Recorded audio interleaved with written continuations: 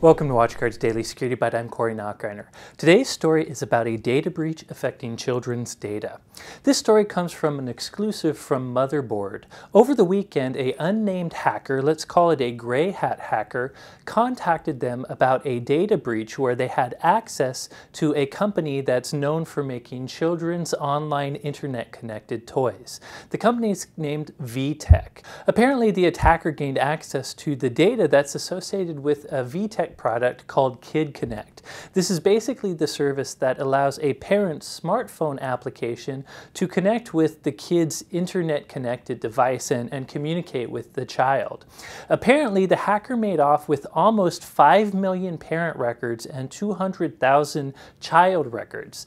The parent records include things like your email address, your date of birth, your password, and even a picture of the parent. The children's data set may also include a picture as well as the gender and date of birth of the particular child. So this is pretty sensitive information. The hacker said that using things like the address and the children's friend connections, it would allow this hacker to actually possibly pinpoint that particular child.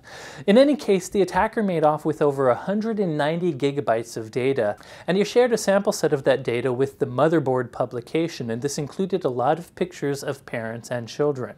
Now, so far, we don't know how the hacker actually got this data. You know, I'm only guessing here, but it could be something like a SQL injection attack on the web services used by this Kid Connect app. In any case, Vtech has since actually removed these servers until they can actually figure out what happened. In either case, the learning here is just to consider your privacy online.